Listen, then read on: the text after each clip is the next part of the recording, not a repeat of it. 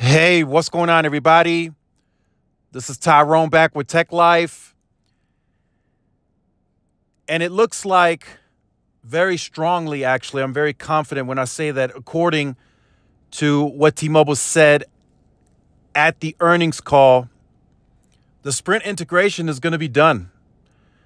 They're going to migrate the last percentage of Sprint customers over the next several months. And then it looks like that's going to be it. So there is an acceleration there happening. 100%. They are accelerating that. If you guys remember the Sprint Forward announcement, it had a timeline on it, and that timeline ran into like the next year, middle of next year, in terms of completely decommissioning all of the Sprint programs and the billing system and everything. It looks like they're going to be able to accelerate that within this calendar year still. That includes moving over customers or entire accounts. Of course, the billing system is already being integrated. They made that announcement earlier in the year. Sprint customers get to keep their same plan. So that's not changing. But to complete that migration this year still would be big for T-Mobile. And they also said the decommissioning and the Sprint keep sites would also still be completed this year. And that's why they are accelerating the capital investment. They increased the capital investment by another $100 million yesterday at the earnings call, and they are sticking to the script. Not much has changed. The story is still the same. They're forecasting a guidance that's usually very conservative.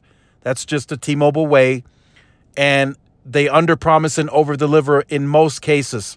In this case, could be potentially by several months ahead of time on the decommissioning and the migration being done, period. So great article from Fierce Wireless. I will leave it in the description down below. As you see the title, Sprint integration at T-Mobile proceeds without a hitch, unless you're the CWA. The CWA, the union, they don't really like all the job cuts and losses, which I completely agree with. They cut plenty of dealers on Metro.